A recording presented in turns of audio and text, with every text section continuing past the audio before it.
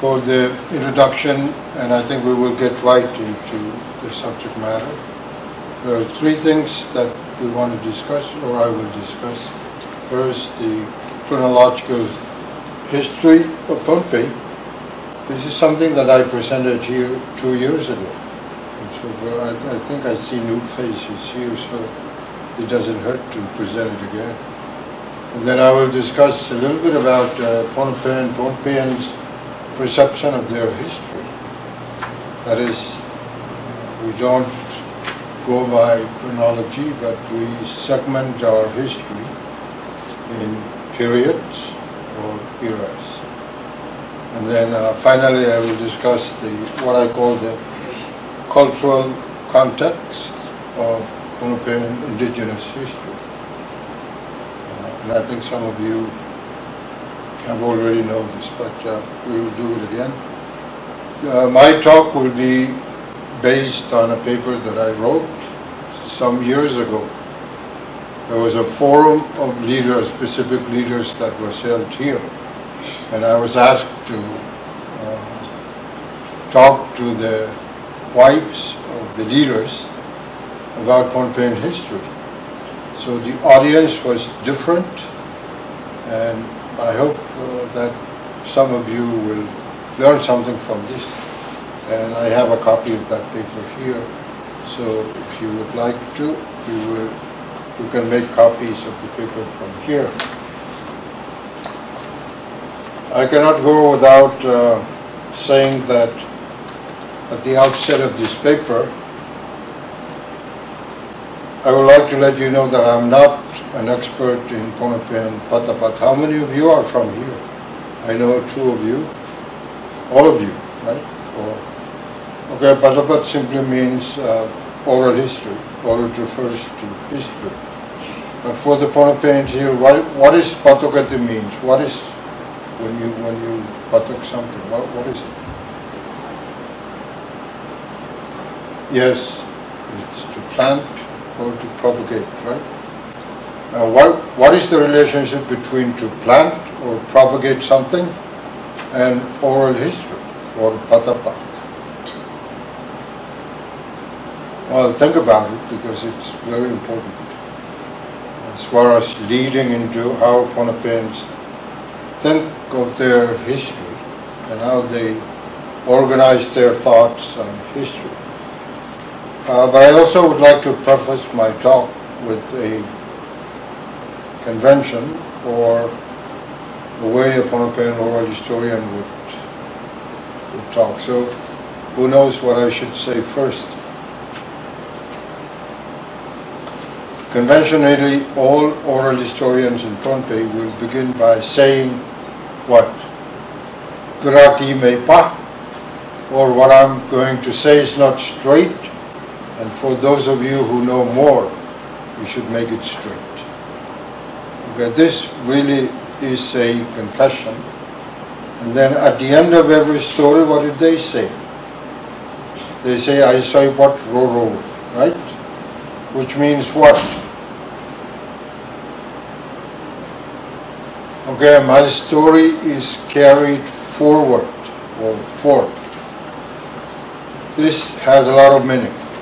That is, the oral historian is requesting your understanding, and he's asking us that if he dies, or one generation dies, the story of the Pohnpeians will keep going, right?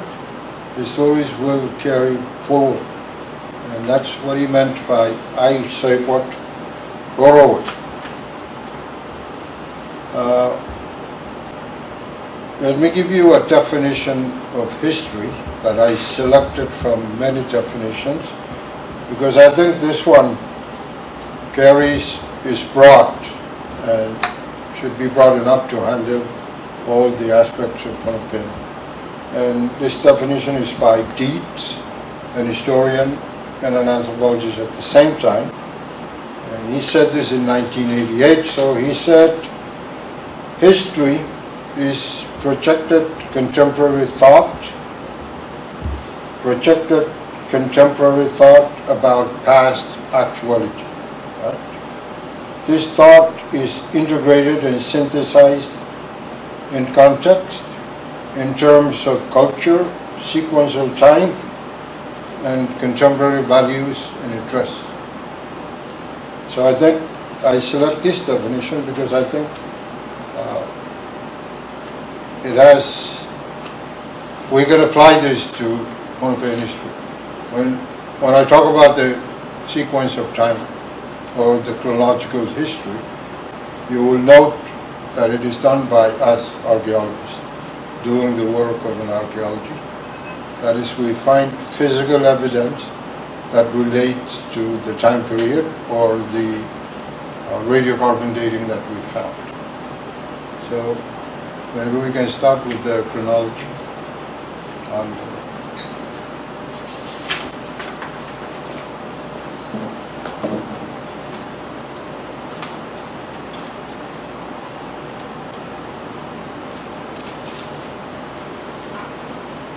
Chronology of Pohnpei's history. Let's say about 10 million years ago, the island started to be formed.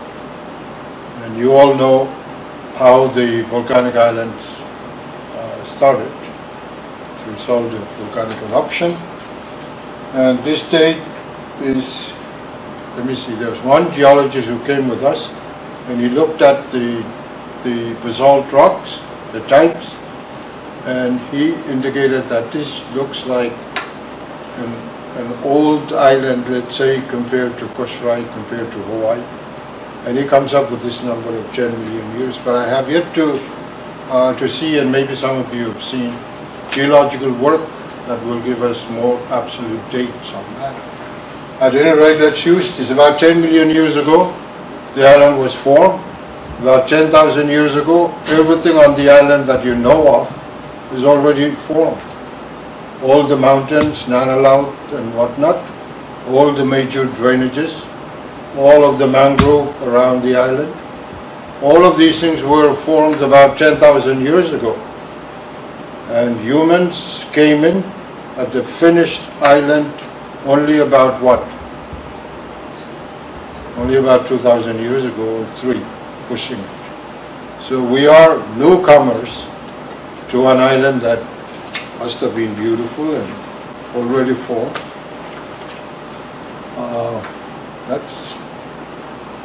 So we worked on various areas of Pohnpei and we came up with this chronological scheme. There was one area in Awak we call Len Luk. Len Luk is really a swampy sort of pool that existed in that place, and we collected some charcoal samples from that, and it gave us date of BC, before Christ.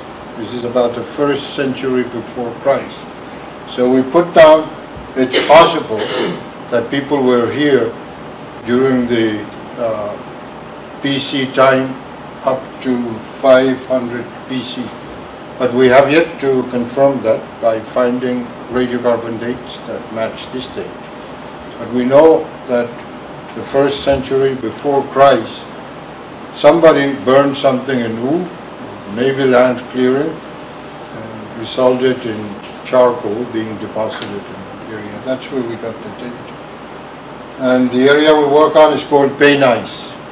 So we call the Pohnpeian phase as the time period from time of Christ to about 100 AD.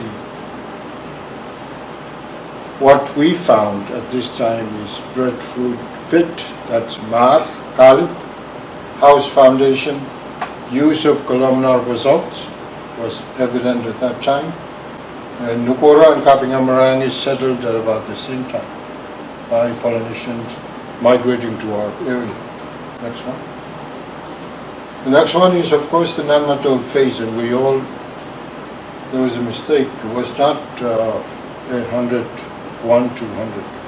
It's 1 to 1,000, the previous slide. So between 1000 AD and 1500 AD, we know that the use of pottery declined from the archaeological deposits. Southerly leadership and the center of influence was at Nanmatol at this time. we assume that there was a large population at that time. Not only there is not, well, how do I put it? It's not a complete assumption. What we did was that we measured some of the house platforms at Nanmadol. And the number of people that we use residing in one of the house platforms is a guess, but it gives us a number that is probably close to reality. That is Nanmadol itself. Have you been to Nanmadol, any of you? You've been there? Okay, throughout all of the 90-some islands. What we calculated is that 2,000 people could have lived there and worked there at any one time. If you have 2,000 people living there and working there, you can, well, you don't have to extrapolate. You can make a fairly good guess that Pohnpeian Island was the population was fairly large at that time. In addition to this, generations of Pohnpeians were building Nanmadol at that time. And we know there is, based on calculation of how much volume of heavy material was brought there and used, that a lot of people were involved in the construction of Nanmadol itself. And elaborate residential places were apparent in Nanmadol at that time. Next one. Okay, the Isogolokal or Namarki phase occurred, or we put it between 1500 AD and 1800 AD. The Namarki polity emerged. Use of pottery disappeared, and South Alur leadership changed from single ruler of the island to how many rulers? How many municipalities do we have now? We have 5, right? Each is headed by Namarki. Before we get to 5, there were 3 municipalities after the who conquered South Alur dynasty? Isogolokal, yes.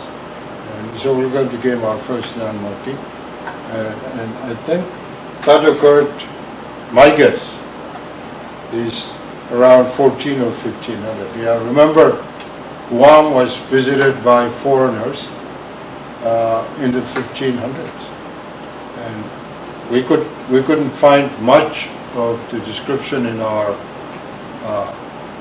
in the records that indicate that something was going on in Pohnpeian at that time. But it's very possible around 1500 AD was the shift from one single ruler to more rulers. There was some good stories documented in the oral histories about this. Next one. Okay, the formation of the Wade or municipalities occur. Which one came first? Of course, Matalanim was, because Isogolokal was from there. Which one came second? Okay, U municipality came second. The third was Skiti municipality, and then Sokes and Nut. Sokes and the Nanamarkis were bestowed in Sokes and Nut only during the Japanese time, more recent. Okay. Now, when you get up to speak to people, how do you? What is the order in which you say your commitment or your recognition of people? You begin with the Namarki of Matalanim first, and then after that Namarki of U, then the Namarki of Kiti, Namarki of Sokes, and then the Namarki of Net as the last one. That follows the order of who became the first Namarki municipality all the way to the last one. So Kebunivan, Kuburan, Nisibao. After that you go through Samoro, you go through Saukisa, you go through both, Navtakaganya, and then finally you go through Yapanat. And that follows the order of. Next one. Okay, from 1800 to the present, we have the Boston missionaries coming in 1852, Spanish period, 1886 to 1889, German period followed, Japanese, and then the American period. There's something wrong with what I put there. Can anybody tell me 1945 to present? Are we still under the... So what is the correct date? I think it's 1979 if we want to say that we became sort of like independent after 19... well, not after, but 1979. So this is a summary of the chronological history, and we'll spend some time talking about periods and eras. That's going to be looking at their time sequence. Before I go on, do you have any questions? I think these are something said. Yes? Which was under which municipality before it was named as a municipality? What was it? Before that, or what was it? Before it became a municipality, wasn't there any municipality? No, but it was a dispersed polity. So you have Kamar as one, you have other areas. I just wrote a small book on Kichi. And Kichi was not unified until around the time of the Sokolaka. Prior to that, there were Kalam, there was Kichi, there was Anola, and there was Salapu. There were 4 of them. Only around the time of Isokalakal is the entire place unified after one war in Kichi. So each of the municipalities would have, I think, similar type of history. Good question. Any other ones? And I would encourage all of you to look into this and to start writing. You noted that I put up Llewellyn Bernard as contributing about 100 narratives, and what I'm talking about is based on what he wrote. He was not an unusual. His frame of mind was really kind of like Western. Yeah? He was really talking about a progressive Pohnpeian. That's evolutionary thinking. You know, there are some people who, and I don't think that other oral historians in Pohnpeian have the same frame of mind. But Llewellyn Bernard, if you look at his book, he claimed that we were living under the rocks. I mean, there's nothing wrong with saying, you know, from simple to more complex in time. But when he wrote that about we were probably living under rocks, it kind of came to my mind that he must have been influenced by some kind of a Western thinking. And he put the most enlightened period is coincide with the development or with Christianity for that matter. So he's thinking that we were simple and then we became more complex, and the most complexity we can get is to have faith in God. I'm not saying that he's wrong, but that's the way his brain works, and that's how it comes out in his book, right? And later on, as we discuss more, it will come out to be like that. So, any other questions?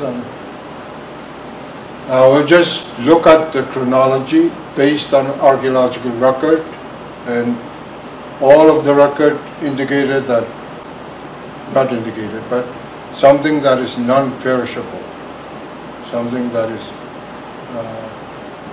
it can remain in the ground for a long time. That gives you some evidence of what pottery for one thing, and then other non-perishable material. What about the Pohnpeians? How were they thinking about their history? What kind of evidence do they have to claim these? It's very hard to interpret, but let me just go through this and you can think about it. Okay, based on my study of the Pohnpeian oral traditions, By the way, I use indigenous history and oral traditions as the same. Maybe they are different. It appears that, as I just mentioned, Llewellyn Bernard and another Keo brothers, they were thinking in evolutionary terms, right? They believe in a progressive society. You go from less complex to more complex in time. These three oral historians have this frame of mind. The Pohnpeian oral historian Llewellyn Bernard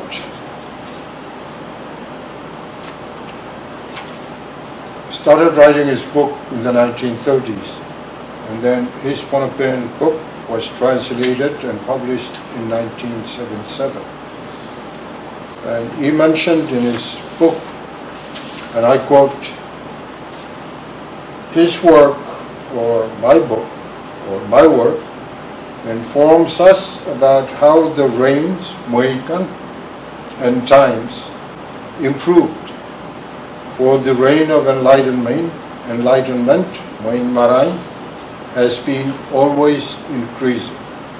This is a quote indicating what he was thinking in terms of the progressive Pohnpeian society. Anyway, unlike the chronological history scenario that I presented, the Pohnpeian oral historians do not label their periods and their eras with absolute dates. They simply segmented the 2,000 years of history of occupation and accomplishments into what is called Mue, or eras. Each era or period is named, and the eras are sequentially ordered. The Pohnpeians did not develop any calendar, but they had time reckoning, which is fairly accurate, based on the relationship between the celestial bodies, the sun, the moon, based on the birds when they start singing in the evening, and in the morning, based on many of the natural things around them. Just that they didn't write any of this down, and as a result of that, I think they were not able to put together things that would be more like a calendar. But they had a fairly good time reckoning. So the Pohnpeian terms that are used for periods or era are Anso, that is time. But anybody know what the literal translation of Anso is? I'll give you a hint. So means sun. What about An means what? To be familiar with, right? So Anso you put together means to be familiar with the sun. And Mue or Mue Pasang is segmented, separated. That's where the term Mue comes from. And these two terms are used to mean periods or time, with no time or with no absolute numbers affiliated with them. According to the oral traditions, again, as I point out who I got this information from, there are 4 periods in Pohnpeian history.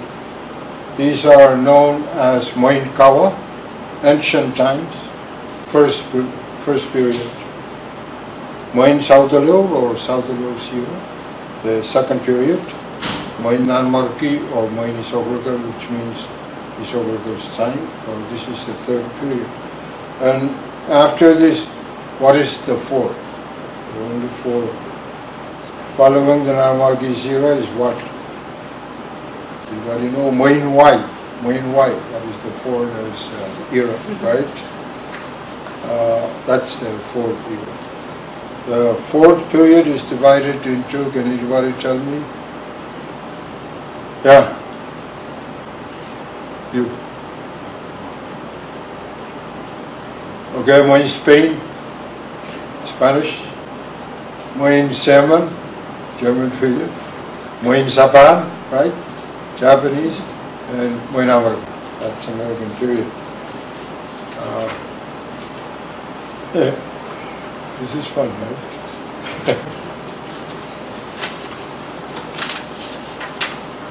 You know, sometimes I used to think that we know English much better than our language. So when I started saying the Pohnpeian, we kind of got lost, right? We soon as say it's German period. All right. The recorded Pohnpeian narratives and the contemporary oral historian accounts of what transpired during each of these periods vary.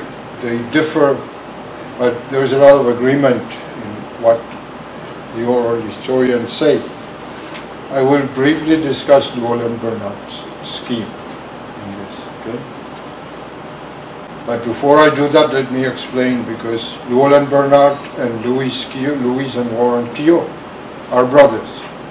They were oral historians that gave Hambrook in about 1910 a lot of the stories that I in turn studied and presented to you. But who is collecting directly oral histories today? This gentleman here has collected a lot. See, when I talk about oral histories, I talk about things that were collected already. In rare cases or in very few cases where I go and directly talk with the oral historians.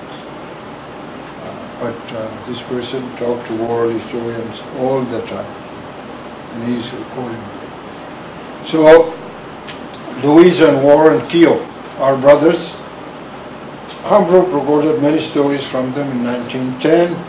They were members of the Tibunwai clan. Their mother's name was Litakana, and she married an American from New York by the name of Joe Keogh. Pohnpeians remember this character by the name of So Keogh. So Keogh. Sometimes sounds more like a title to me.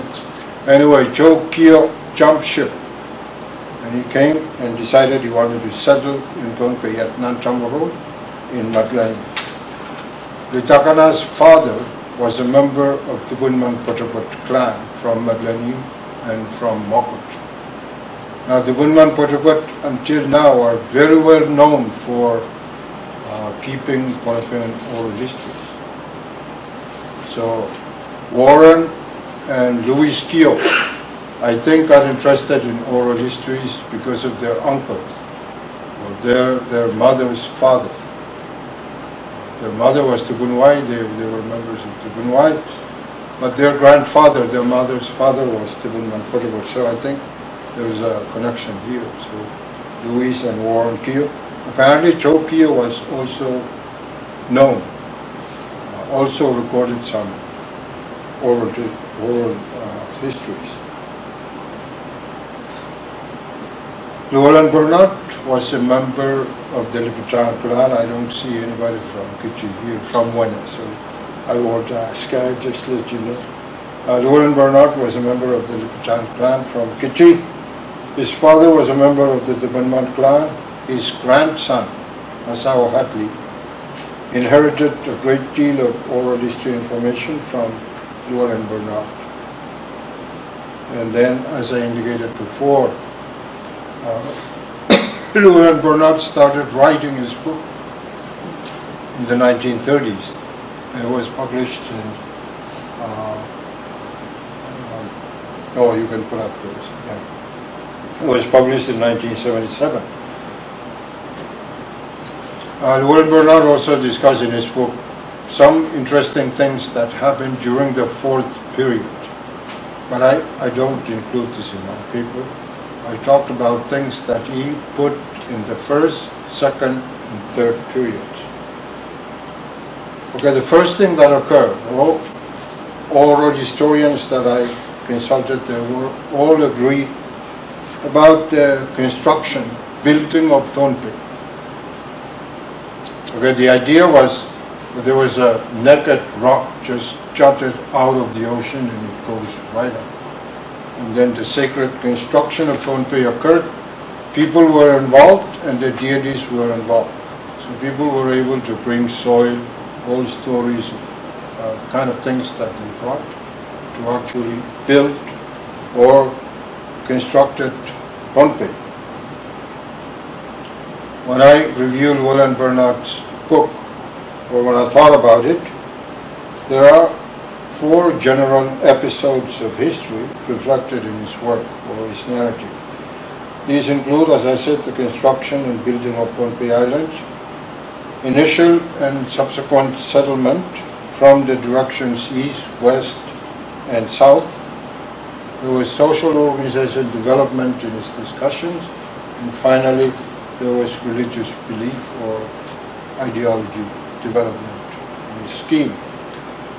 Several narratives of the first period in his book pertain to the sacred construction in the beginning, as I said before, but it's important to point out that because humans were involved in the building of the island is sometimes called Pohnpeian. What is Pohnpeian? It has a connotation of a sovereign Pohnpei. Literally, Pohnpeian means erect Pohnpei. It's nothing about bad words. Pohnpei was shut right out, and it was kind of sovereign, strong sovereign. And then there was another thing that we'll discuss at this time by the oral historians. These are protection of the island, and they continue to be the foundation of a lot of our environmental protection. So the island is protected from the large ocean waves by the barrier reef. In this context, the barrier reef is known as Katangan Ot or Katangan Set, where Katang means to hold together or to secure, and Set means ocean or sea. The fringing mangrove forest is referred to as Katangan It or Katangan Ak. And again, the mangroves serve as a protection of the island. There is a vine that usually grow on the shoreline. I forget the name of that. That is known as Katangan Yot, or the protection of the shorelines. And who can tell me what protected the soil from erosion? What kind of tree? What kind of plant? That is called Katangan Sap. I'll let you go and do research. It's banyan tree. Before you see these big trees with large roots hanging down, they apparently were numerous along the sloping areas of the land. So, Ayam, yeah, Ayam. I thought that the oral historians who were putting these things together were telling us, we take care of our land. What about you people? Do you or you don't? This protection, conservation kind of philosophy or thinking, it's interesting that they came along quite early on with the oral historians. Okay, so we know during the first period, initial settlement of the island also occurred. Bernard and other oral historians whose work I have read and consulted agree that how many voyages were made to Pohnpei? Does anybody know? Did your teachers tell you? Will and Bernard indicated that there were 7 voyages that were made to Pohnpei during the settlement phase, but the first period include construction and settlement of the island. The first voyage was by a woman by the name of Mary. Both or wrong? The first voyage, during the first voyage, one woman was left behind so she can populate the island, and the name of the woman is Limuetu, right? The characters Pohnpeian and Pohnpeian came during the second period or second voyage, and they did not return to their original land. They helped the construction of the island, and the people, apparently the people were not using houses. This is Bernard speaking. They were living in simple shelters. The legendary characters Pakilap, Pakituk, Sotuk, Solap arrive on the island on the third voyage. Again, according to Roland Bernard, Pohnpeians were living in simple shelters. The legendary character of Machariap arrived on the island on the fourth voyage. He was known for bringing and cultivating ivory, not African ivory, os. Right?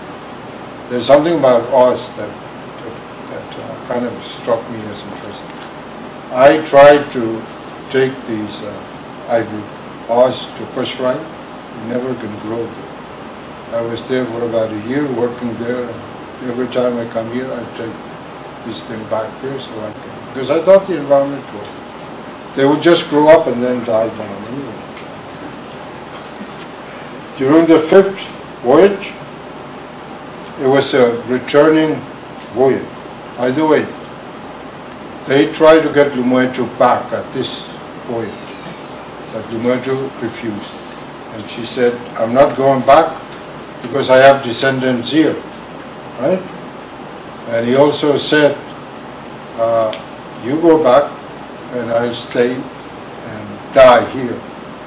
So what happened when she died? She became the founder of Tubunman. The reason why we called Tubunman was because Lumuetu turned into a little bird. I don't know what kind of bird. Bird is referred to as man. So what is interesting here? What is happening here? It's a matrilineal society, and this woman was saying, or this woman was actually the founder of the first clan in Pohnpeian. So my interpretation is that they are starting to, or at least some kind of a social organization development was happening at this time, Pohnpeian. During the fifth period voyage. And I also think that the term Utak and Pulitak probably came around this time. What is Utak? And Pulitak. Pulitak means people who float in or people who come in from outside. And Pulitak are the people who claim that they were part of the soil and they were also with the gods. That's why well, there are some clans that claim that they are Utak. This includes Tubunman, Rasialap, Putron, Tubulap, and Tubulu. These 5 clans out of 13 clans in Pohnpeian claim that they are Utak. You know, we were first here, we came with the soil, and so they call it the priority of things. They claim as the, what do you call it? They're not men white. They did not come in like the rest of the clan members who are referred to as Pulitak. Pulitak means to float in or to come in to the area. My own thinking is that such terms or such ideas probably came around the 5th voyage. And this time there was another character named Messia. He was the one who brought fire to Pohnpeian. The narrative of the 6th voyage emphasized characteristics of the emerging social organization. And from the structures of these narratives also inform us of how the Pohnpeians organized themselves on a localized settlement of the island. The following, so what becomes clear is probably the establishment of matrilineal base enclaves or units. People who were early on settlement, not organized fully into a full swing political areas, but probably small matrilineal enclaves. So places like Saunalang, Wanik, Awak, Tupandangala, Piganiap, Sopay, Palakir, Palang, Salapuk, Pitri, Onolang, All of these appear in the oral traditions earlier on as units or enclaves. And they're not affiliated with the idea of Madlani include these concepts, or Kitri include these. There were no 5 municipalities, but different smaller units.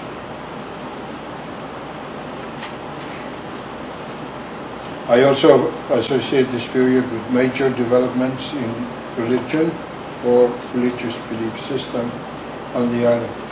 This is because, by the way, we were only on the 6th voyage. Who came to Pohnpeian on the last voyage?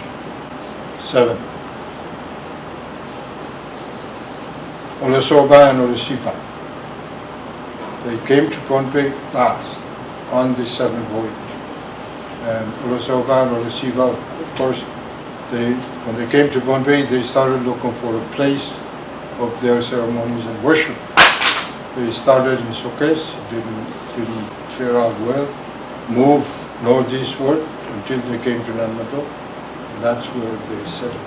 And what's the name of the religion that they formed and established? That's Nanusun Sap. Nanusun Sap is a combination of the worship of representatives of the gods from the sea, which is Sea Turtle, and also the representative of the gods from the land, right? So you have Mauricio, Nansamor, Moisamor, worshipped in Nanmatol until the 1800s. And you also have turtles caught and were fed to. So these are representatives of the spirits from the sea. That's what Naniswan Sap really means.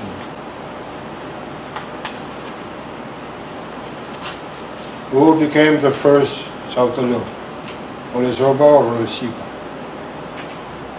Boy, you will be tested on these, man. I'm just kidding, these are for our interest. Of course, Olusoba apparently became the first Sautalo of the island. And the last, there were apparently 17 Sautalos. We could remember only the names of 14 of them. Yeah? We have that in the oral histories. But the last one was called Sokonamoy, the last Sautalo. Sokonamoy means demanding of the era. That is, this person apparently demanded a lot from the people of Pohnpeian. Probably that's one of the reasons why the Sautalo dynasty was conquered. So it became cruel. So when the Sautalo Sokonamoy was conquered, what happened next? Who came from Koshrai? Who's from Koshrai? Apparently Sokolgal came from the east. We don't know where, but people like to think of Koshrai as a place where Sokolgal came. The Sokolgal cultural hero came, conquered Sautalo, and then dispersed the Sinkel political entity, and he became the first non-marquis of Pohnpeian. Kyo, let me just briefly mention because we're running out of time. Not Kyo, yeah, Kyo brothers. They had similar scheme as Dole and Bernard, right? Except for one thing. They inserted in their periods, and what happened to the periods, that apparently a large flood occurred on Pohnpeian, and then there was repopulation of the island after the flood. Right? What do you think of that?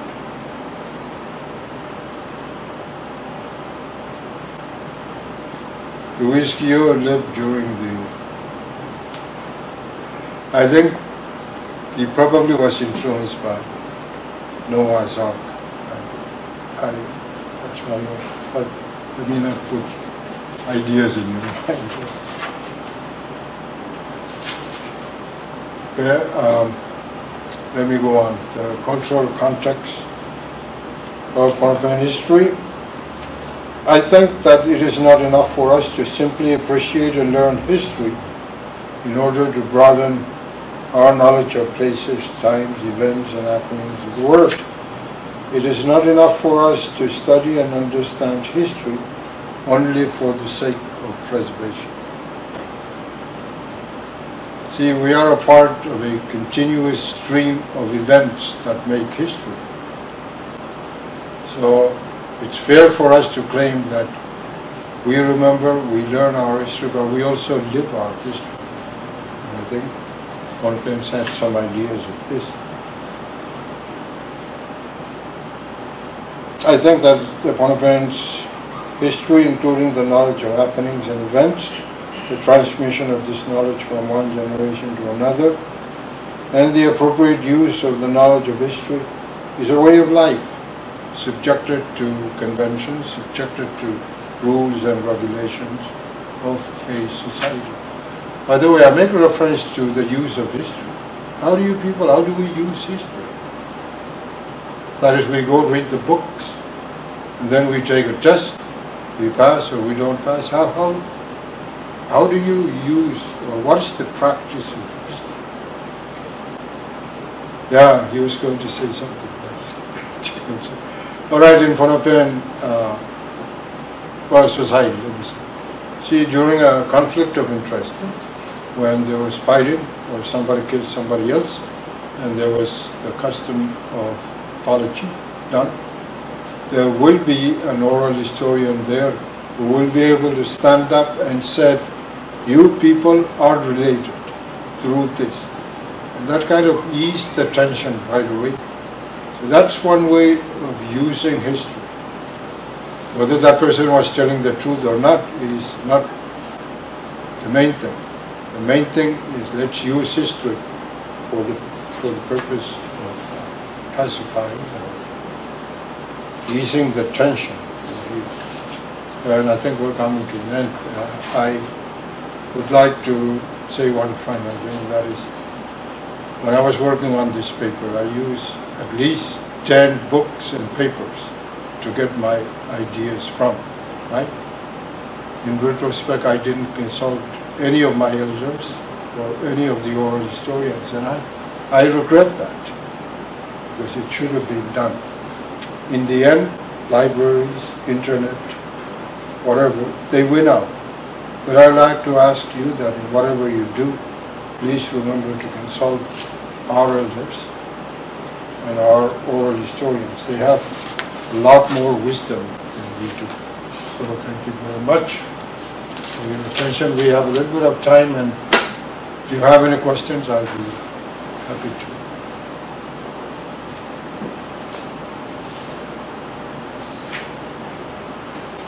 Well, again, thank you. I think if we continue on to tell stories, it will start raining. Thank you again. And as I said, here is a copy of the paper. If you want to make a copy for you, go ahead and do it.